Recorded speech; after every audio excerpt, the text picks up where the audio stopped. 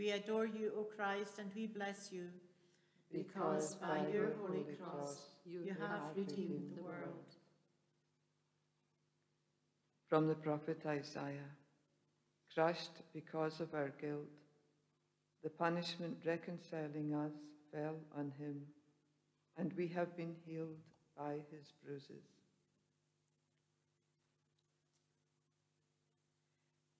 On your knees, under the cry of the world, heavily weighing on you, the pillar of the universe.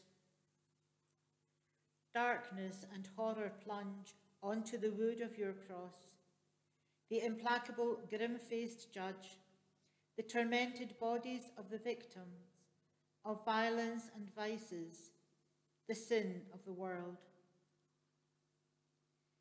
On your knees, the translucent flesh stained with blood, your right arm firmly strained, unbent, steady, like a pillar beam.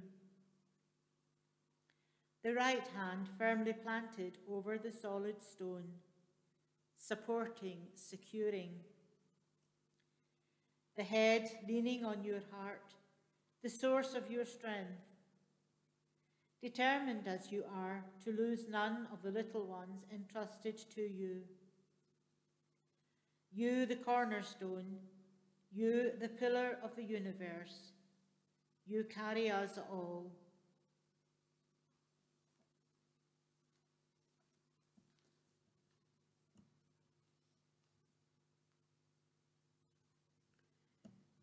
We all know the feeling, I can't go on. The very life is being squeezed out of us. Lack of love in our lives can weigh us down. When we are rejected, we become vulnerable. We neither respect others nor ourselves. We become violent and abusive towards those who are more vulnerable than we are.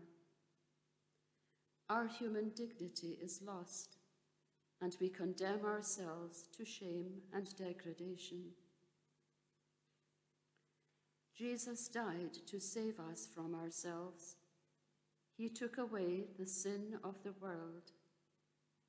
He restored in us the likeness of the children of God.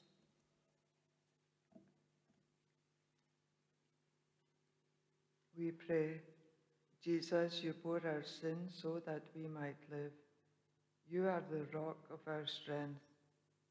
Do not allow us to neglect those who are crushed by their own mistakes, those who feel rejected, the sinful. I love you, Jesus, my love above all things. I repent with my whole heart of having offended you. Never permit me to separate myself from you again. Grant that I may love you always, and then do with me what you will.